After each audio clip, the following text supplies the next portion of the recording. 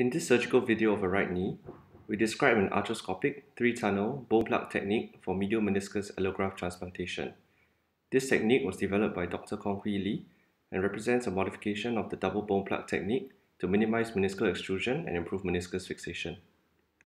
In this technique, we will describe how we prepare the allograft, how the 3 tunnels are created, the passage of the graft, and how we fix the meniscus to the capsule. A matched meniscus allograft is obtained, and two 8 by 10 mm bone plugs are created at the anterior and posterior root. A number 2 fiber loop suture is then placed around the posterior root and passed through the bone plug and cut at the free end. This is repeated for the anterior root. A horizontal mattress suture is also placed at the posterior medial aspect of the meniscus, 2 cm from the posterior root. This will be threaded through the 3rd tunnel.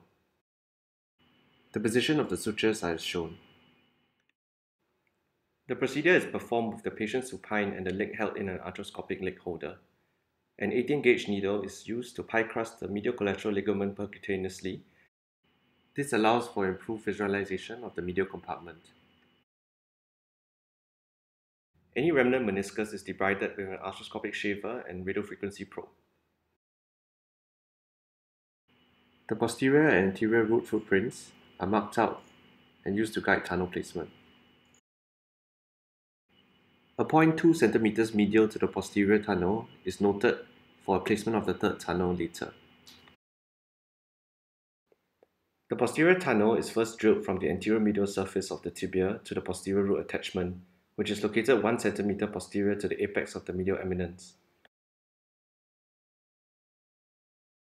A retrograde reamer is used to create a 15 by 9 mm tunnel, and relay sutures are passed. A posterior medial tunnel is also created 2 cm medial to the posterior tunnel, and relay sutures are passed as well.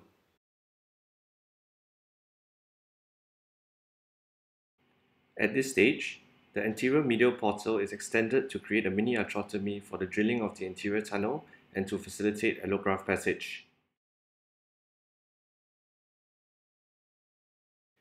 With hyperflexion of the knee, a 15 by 9 mm tunnel is reamed at the anterior root attachment. This tunnel is drilled through the anterior tibia just lateral to the posterior tunnel, and relay sutures are placed with the aid of the arthroscope.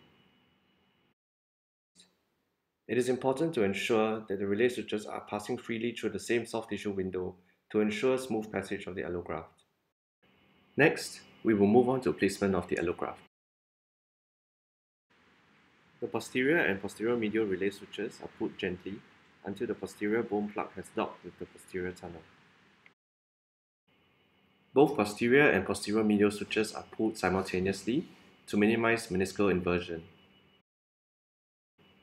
Once satisfactory placement is confirmed using the arthroscope, the anterior bone plug is pulled into the anterior tunnel under direct vision.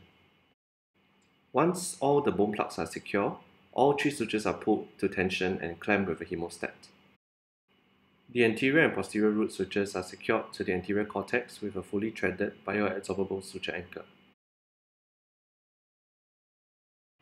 Lastly, the posterior medial suture is fastened to the anterior cortex using a 12 mm cortical button. The anterior horn is secured first under direct visualization through the mini arthrotomy. 2 or 3 mattress sutures are placed to secure the anterior horn to the anterior capsule. Next, wet scoop conditions are re-established with the closure of the arthrotomy. The posterior horn is secured with 4 to 5 vertical and horizontal mattress sutures in an all-inside technique. Lastly, the mid-body of the meniscus is secured to the medial capsule using an inside-out technique.